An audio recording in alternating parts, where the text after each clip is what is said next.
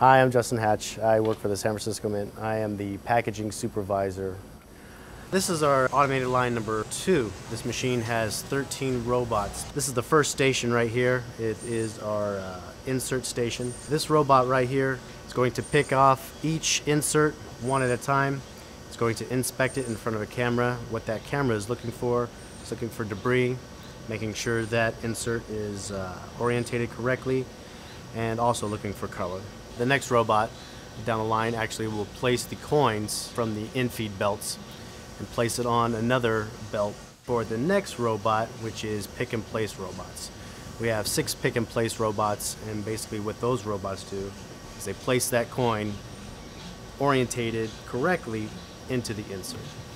So after the pick and place robots, we have a flipper station. Basically, it flips the insert into a plastic lens, and then the next robot will actually place the top lens on top, and then we have a machine that actually squares up that lens, press seals the lens set, and then it gets put into our trolley, which holds 600 lenses.